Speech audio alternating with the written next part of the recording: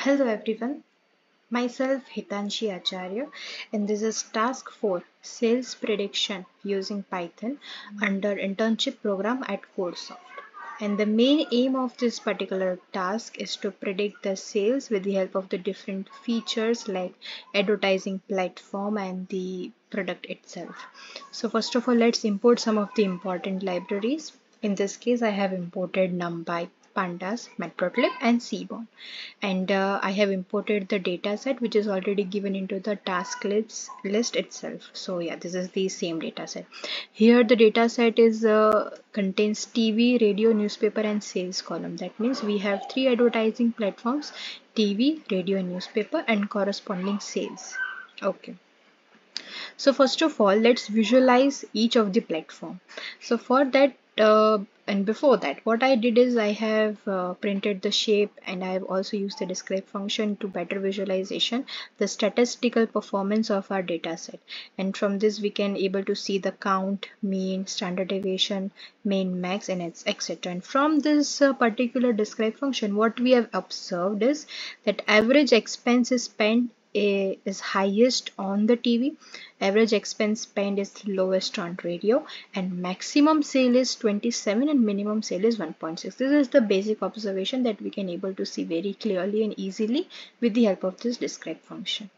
Now for the visualization, first what I did is I have drawn the pair plot of this whole the three values with respect to the sales. So here y-axis corresponds to the sales, and the x-axis correspond to TV, radio, and newspaper itself. And what we can clearly see is, here I have written also, that when advertising cost increases, as we can see here, TV ads, the sales will increase as well, while the newspaper and radio, it is bit unpredictable. As we can see, it is very scattered format into the radio newspaper, which is exact opposite case into the TV. Now let's not limit ourselves with the pair plot, visualize further with the help of the histogram. So I have drawn the histogram of the TV, which look like this. I have drawn the histogram of the radio, which is look like this. I have drawn the newspapers histogram, which will look like this. And what we get observation, that majority sales is the result of the low advertising cost in the newspaper. So ultimately what is dominating? The TV ads performance, right? So for that, what I did, I have used the heat map here, and we can clearly see that which impacts more with the help of the heat map here. So what we can see, that sale is highly correlated with the TV. Using all the observations or visualization that we did earlier, this is the final conclusion when what we get. So let's train our model. So before training, I have splitted my data set with the help of this train test split function, which is of the scikit-learn library, and I have here used the 70% of the data set in a training and 30% data set into the testing.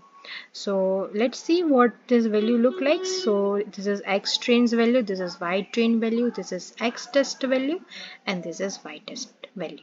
Okay, and now for the training, what I did, I have used the linear regression function from the scikit-learn library, and I have used the predict method for predicting the particular data sets. And what I given input as for the prediction, which is x test. So when I give the prediction for the prediction, I have imported this x test. What I get result is this array: 10, 9, 12, 22, 16, etc.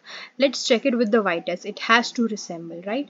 So here it is 11, 12, 15, 15. That means so 10, 8, 12, 25. And what we got here is 10, 9, 12, 22. That means this particular piece of the code is very much able to reach the answer. It is not quite accurate, it is not that much of accurate, because we have only used the TV as the input column and not the other columns. But if we add the other columns, the disparity or the accuracy will further go low, and this is the highest accuracy which we can achieve with the help of this data set.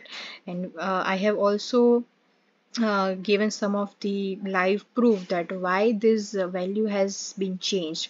So after prediction, our coefficient value is this, our intercept value is 7, and let's check it with the first column. So the first value has this particular value, and that's why our data will retain 10.931. Let's see, our prediction get 10.931. That means the model has been doing particularly fine, but the only flaw is the accuracy will not go high with this data set only.